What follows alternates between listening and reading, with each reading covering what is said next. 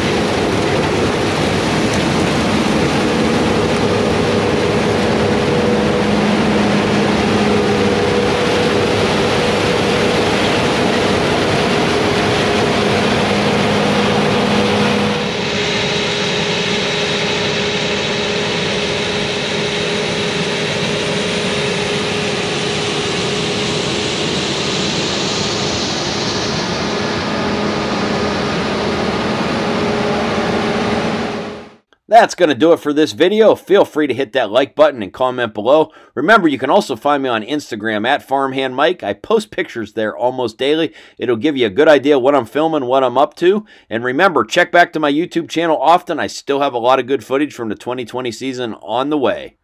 Thanks everybody for watching and tuning in.